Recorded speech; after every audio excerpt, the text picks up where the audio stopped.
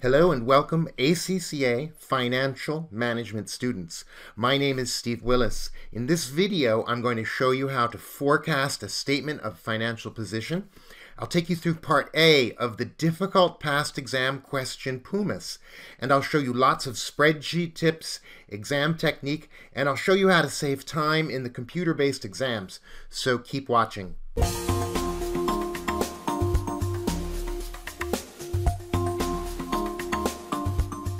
Here's the question that you can download from the ACCA website.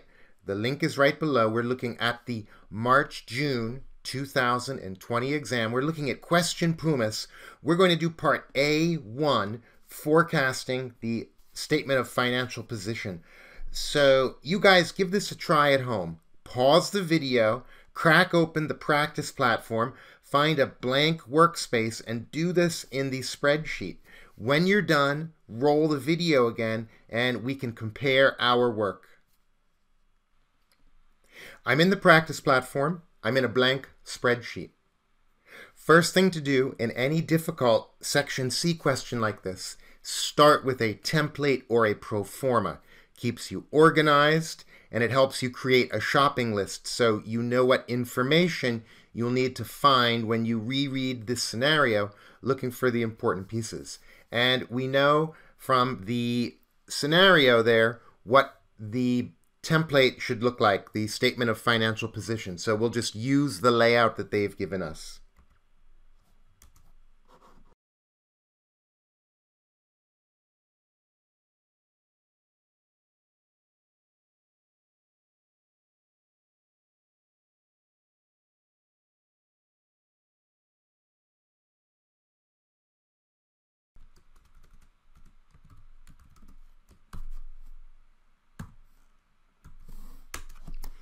So there's my template copied directly from the scenario.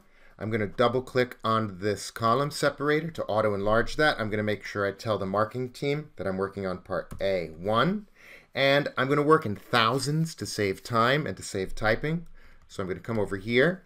I will use this single quote mark to show what I'm doing as text. I'll put a $sign and 3 zeros. That's the symbol that we're working in some countries dollars to the nearest to the thousand. Now, there's so much to unpack here and do. It's always a good idea to start with easy things. Get easy marks first. There are two figures right from the story that we can plug in.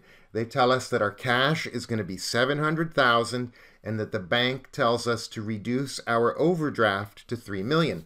So we can go ahead and plug those figures right in. Go down to cash. Throw in the 700,000, go down to the overdraft, throw in the 3 million. Next easiest thing to do would be to update the current liabilities. We start with what? 18 million. There's no mention of paying anything back. They only tell us we're going to fund our expansion with debt. So we come up here to the non-current liabilities. That'll be equal to the 18 million plus the new 8 million there. Okay? And we get the 26 million for non-current liabilities. To finish off equity and liabilities, we're going to need some balancing figures. Let's go upstairs to assets and finish out the assets. And they gave us the ratios. So whenever they give you those ratios, you know you're going to need them. But the first thing we can do, they tell us that the non-current assets will increase by 11%. That's an easy thing to calculate. So let's throw in the 54070. It's increasing by 11%. So we just multiply by 1.11. There are our non-current assets. Now, to do inventory, trade receivables, and trade payables, we're going to use the common FM trick of using our working capital ratios to reverse engineer those numbers. And if you need to use part of the spreadsheet to get organized with some workings or some notes, that is not a problem at all. You don't lose any marks for including workings or notes in your spreadsheet. There are no professional marks yet at this stage. Okay, that happens when you get up to the strategic professional exams. So I want to just see what's happening here, and I remember that I days is equal to my inventory over my cost of sales multiplied by 360. In this question, they told us it's 360 days in the year. Putting that formula down helps me visualize where I'm going with the algebra. So I'm going to need to get cost of sales, which they said was 33% of sales, and sales is increasing. So let's come over here. Let me do a couple of workings here. They tell us sales are increasing 18.7%. So I'm just going to grab the current year sales, which is 80,768 multiplied by 1.187.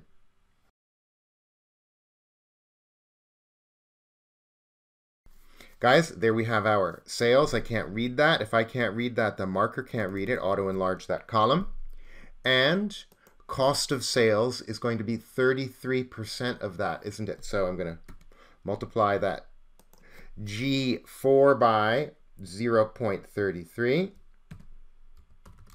And there we have our figure. Boy, it's getting quite messy. Let's apply a little tactical formatting. There are no marks for formatting, but let's be professional in everything we do. Plus, it's a little difficult to read, so I can just grab my range here. I will do it showing my comma separators to 2 decimal places. That's what I have as an option. There we have it. Okay, now that I have my cost of sales and I have the formula there in D6, I can now use algebra to isolate that inventory line. So I have cost of sales, which is equal to this figure in G5. And what do I need to do? Well, I'm going to need to divide by 360 and then multiply by 50, the number that I found, right? That's the days. So we get the 4394. Guys, that 50 came from the scenario. And we can use the same approach for trade receivables. And the receivable days formula, well, that's going to be the receivables over credit sales times 360.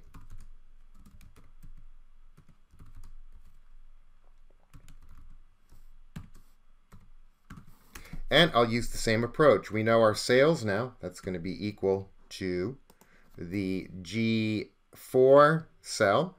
And we need to divide by 360, right? Because we're multiplying there. Divide by 360. We're isolating one of the variables. And then multiply by 60 this time. That's the target trade receivable days.